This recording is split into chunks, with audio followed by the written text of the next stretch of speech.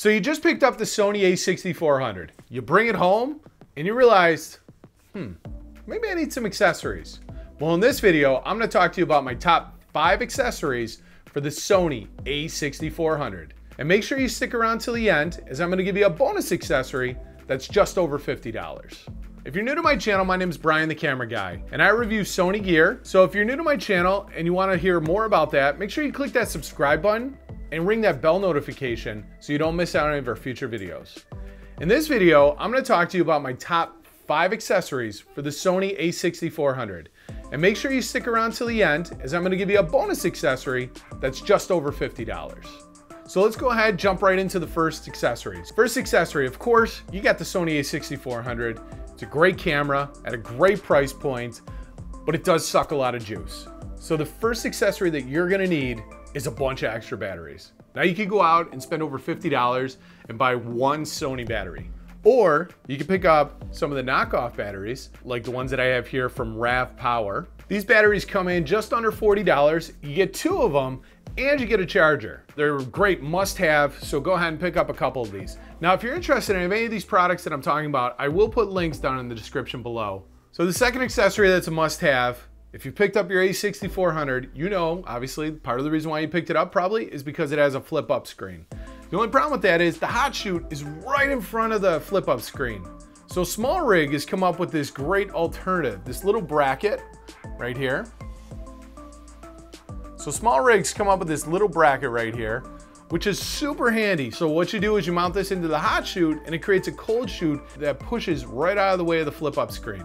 So this way you can get your nice audio while still being able to frame yourself in the shot. So the Small Rig cold shoot relocator will run you just under $15. Now the next thing up is, you just picked up the a6400. You probably picked up the standard kit lens just so you had a lens to go with it. But you get it home and you realize there's no cap for the lens or for the camera itself.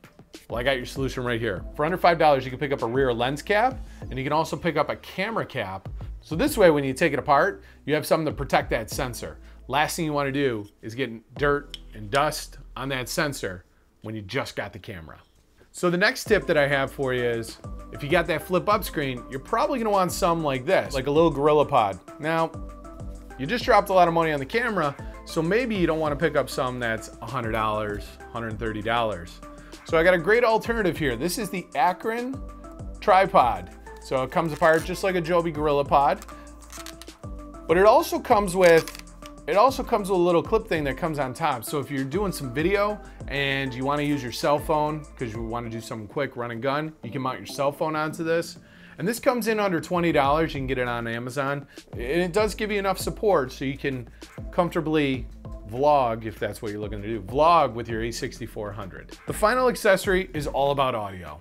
And this is a 3-in-1 accessory here. These are 3 separate products that run about $50 or less. So these are 3 separate products because, of course, last thing you want to do is rely on that camera audio. So for our final accessories, of course, I have the Rode Video Mic Row.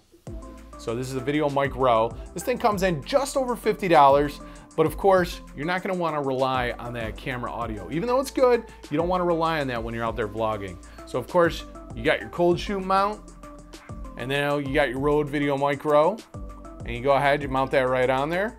So you wanna go ahead, mount that right on there, and then of course, because it's a relocator, you're gonna stretch that cable over to the other side. It also comes with a nice dead cat, so you can put that right on there. Now, when you're doing headshot videos like this one, you also want to have some better audio as well. So if you can't afford a nice boom mic that's going to run you maybe $100 to $300, I got a great alternative for you. It will cost you $20. So then that's the Boya M1 Lav mic. Now this thing can also work with your cell phone. So it's got this little on-off cell phone switch right here.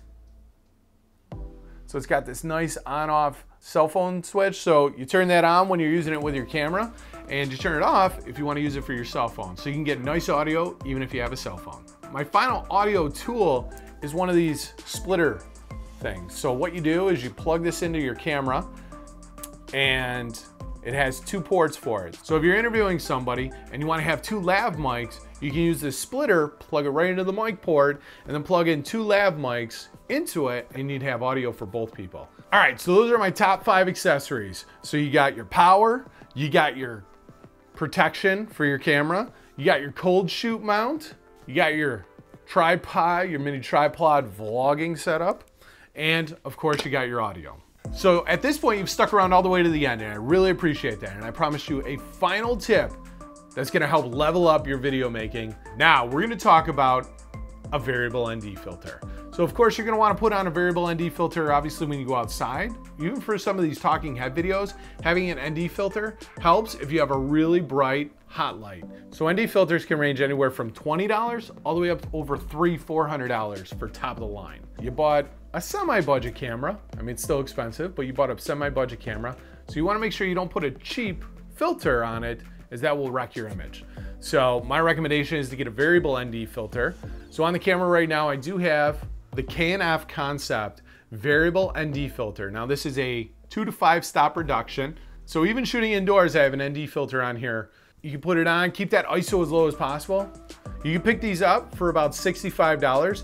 Now they are made by the same company that makes the B&W ND filters. So if you know anything about them, they do make great quality. So these are kind of their lower tier budget-friendly ND filters. My recommendation is to get the 82mm ND filter. Here in the US, it runs at $63. But if you get that, you're gonna need to get some step-up rings.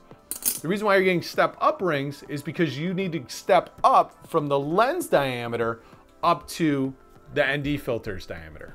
So those are my top 5 accessories with that bonus accessory. So if you like this video, make sure you give it a like, subscribe to see more, hit that bell notification, and don't forget, I'm Brian the Camera Guy, and these have been the top 5 accessories for the Sony a6400. I'll see you in the next one. Bye! And Hey, it's Lily! She's a member of our other channel, 3 Princess Productions. hi! Because this actually it's in the world. Give my daddy the huge thumbs up!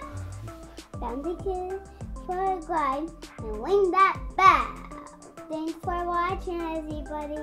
I'll see you next time. Bye! Bye!